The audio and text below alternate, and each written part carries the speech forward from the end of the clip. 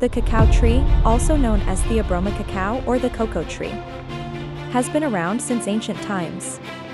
They are native to the Amazon basin in South and Central America, where they still grow wild in the rainforests. The cacao tree has also been introduced as a crop plant into many tropical, African and Asian countries. Cacao trees were introduced to West Africa in the 1800s. As the hot, humid climate around the equator provides the perfect conditions for cultivation, West Africa now provides over 70% of the world's cocoa supply, with up to 90% grown on small family farms.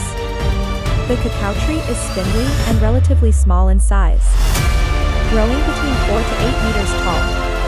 It lives up to 100 years old and bears fruit for about 25 to 30 years. It is part of the evergreen plant family, and its seeds of cacao beans are used in the production of cacao powder, lightly processed cacao beans, cocoa powder, processed to higher temperatures and often with added milk or sugar, and chocolate.